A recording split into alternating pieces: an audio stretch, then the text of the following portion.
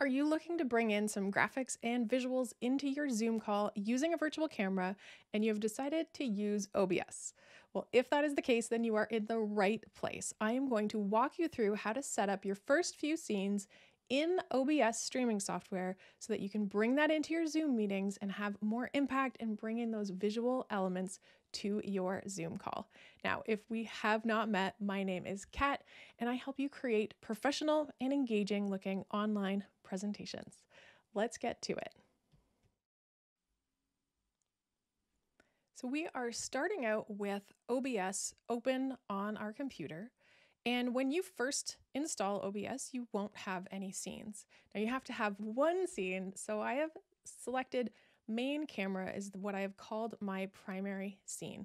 But as you'll see in this preview window, there's nothing there. So we need to add some sources. So let's first add our camera. So we add the little plus and select video capture device. Now my camera is a Sony, so I want to name it based on the camera that I'm adding. Now I want to select my camera from this list. Mine is connected through a Ecamm link. So now you'll see, here's my picture. This is me, but it's way too much of my room. I do not like how wide this is.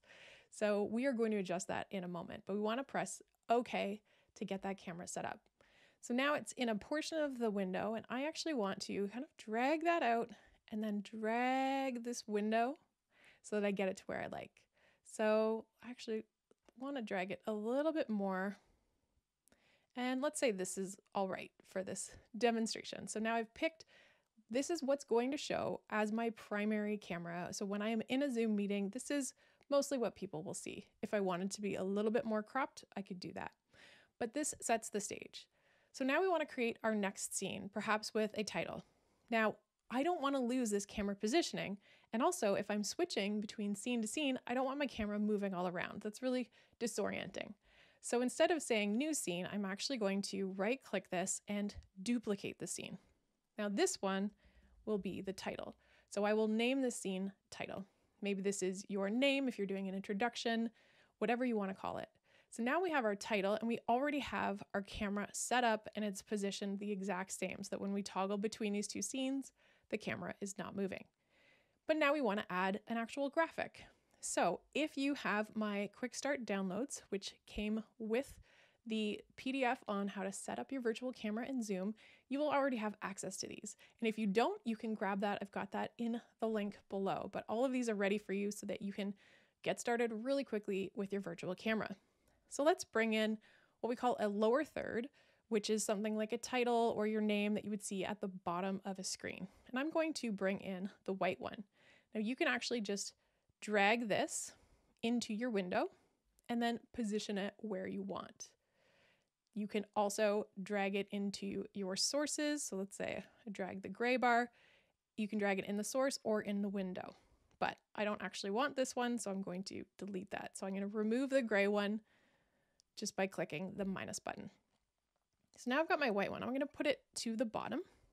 So this will be where the title of the session will land.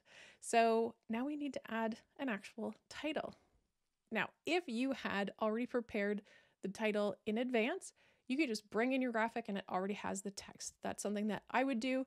However, in this case, you can add text. So let's click the plus and we are going to add text. So the text will be the session title because we're naming the actual text and now we actually write the text. So this one will be annual planning meeting. And you can see that you could change the font and you can kind of scroll through whatever you like. We're just going to leave this for now. And you can actually change the size. So right now it's really big and that's okay because you can actually scale it down. It'll be a slightly higher quality, although that's really, really big. Let's do 150. Now you can scroll down here and see the other options and the color. Because I have a white background, I actually don't want a white title. I want to select black. But on OBS, you'll see that they have two different colors. So now it's going from black to white, which I don't want. So we're going to make sure that both colors are set to the same one so that we have just a black text going on here. And if you want, again, you can add a drop shadow or not. That is up to you. And we will say okay. So now we have our text that are showing up on this preview window. We want to drag those down. Now, if you think that's a little too big, you can just drag that and then move it to where you want to position it. So now we can see we've got our title, it's the annual planning meeting, and we've got our background. That's our title scene. Now let's create another one. I recommend always going back to your main camera to duplicate because you want the camera to stay the same, but you don't necessarily want to add all of the other graphics from another scene. Now this one will be the agenda. So on this agenda, I want to have a sidebar where I'm walking people through what we're going to talk about in the Zoom meeting. So in this agenda, I'm going to grab a side banner. So let's grab the white one. And we want to drag and drop. Now it happened to land exactly where it was, but you can always position it. Maybe you want it to be on the other side, but let's have it here on this side. Again, now we have to add text. So let's go into our sources, click add text, and this one will be the agenda. Oh, yes, the scene is called agenda. So this will be called agenda items. You want to make sure that all your scenes scenes and sources have different names. That is something that you need to watch for in OBS. So in this case, I'm going to have the title, and maybe I actually want the title to be on its own. And let's check, we want this to be black and also black. And for size, once again, it's huge. So let's just bring it down a little bit. And it's still too big, so we'll just drag it down to a size that we like. But let's position this agenda. And now we're going to add more text. That should have been called agenda title, but we'll call this agenda list. And now we could go in and let's add our list. So we were going to have introductions, and we want to have new initiatives. Maybe we want to have a budget update. And finally, we will review milestones. So once again, we want to probably pump this down a little. Let's say 125. And we want to make sure that is the right color. So we select black for both and we say, okay. Now that's really big. So we want to drag that in and drag that below. Now this is an example where I have used two different texts because I wanted agenda to be a little bit larger and to stand out. And then this way you now show up in your Zoom call with the agenda. Now, what I would recommend is to actually create your own graphic where you have all of the text laid out. You can do that really quickly and just export it as an image and then drag that image in, just like we did with the background, but this one would have the text on it. That's much easier. You don't have to spend time picking your font colors and getting all of that set up. It'll be ready to go. But for this purpose, we just wanted to get started quickly. All right, now let's say that we want to have a screen share, so a different type of scene. So let's go back to our main camera and we are going to duplicate again. And this will be our screen share. Now the screen share is where we actually want to show part of our screen. So we are going to add another source, which will be seeing some of the image. So in this particular one, we have a few options. There's window capture and there's display capture. There's also browser. I'm going to choose display capture. And this will be, I'll call it browser because I want to show a website on the meeting.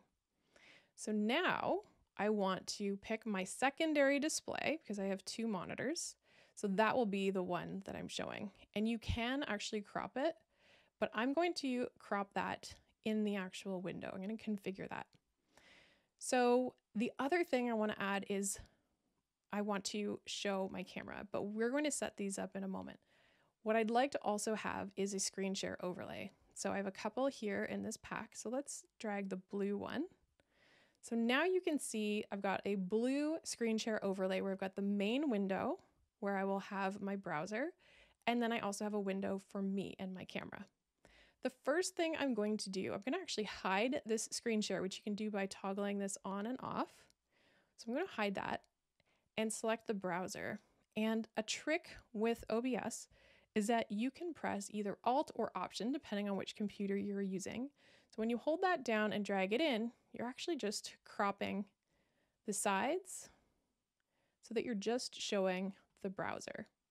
And you can do that from all edges. Now, because we have the screen share, we'll be able to position it. But now we've changed those shapes so that when it comes time to have this screen share, I can actually just drag this and position it where I like. So now when I'm actually scanning the browser, you can see that I can move up and down on the website, but it's positioned in this square. But now there's me. So we're going to hide the browser for a second. So you can see that my camera is still taking up a lot of space. So let's select the camera, and I'm going to actually move it so that I can now drag it so that it is smaller, because I obviously need to be a little bit smaller to fit in this window. But now I've dragged it so I'm smaller. I can fit in this little picture-in-picture window. Now what I want to do is use that Alt feature again, but I actually only have to crop one side. It's this part, and I actually don't even have to crop it because technically, once I show the browser, it'll cover. So if you have your camera at the back and then your browser can cover it. However, I do want to show you that on this camera, you can do the same thing where you press either Alt or Option and just drag that in so that even if the browser was invisible, I still wouldn't be overlapping at all. So that is a way that you can set up your screen share in OBS so that you are ready to be able to speak, show yourself, and show your screen. Now, of course, you can just set up a scene with just your screen share. That is completely okay. But I find when it comes to having an engaging presentation, having you on the camera definitely helps. So now you have your scenes. So now we can toggle between the main camera, the title, the agenda, and the screen share. And now we're ready to bring in our virtual camera into Zoom, where all of these graphics are going to show up exactly as they do in this window in our Zoom call.